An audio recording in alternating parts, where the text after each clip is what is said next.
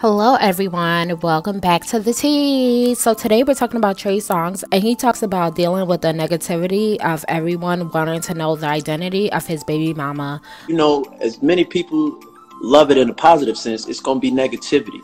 So it's really a sense of letting go of the control that you have when you do let yourself be that vulnerable. You know, for me, I know my fans are happy for me. I know that in the beginning it was very much like, who's the mother, this and that. Like, that's one thing I don't like about sharing my business. People accepting, people gonna talk shit like you said, no matter what, man. You know what I mean? I saw some of the comments and I'm like, yo, people are so shallow, man. It's just, people are in the moment that you allow. This is what I'm learning more and more and more. The moment that you allow a passing comment by somebody you do not know to affect you and fuck up your whole day or have your heart like that, that's when you too far gone.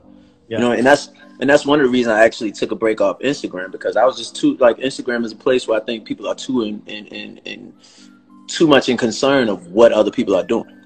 Let me know what you guys think. Don't forget to comment and subscribe.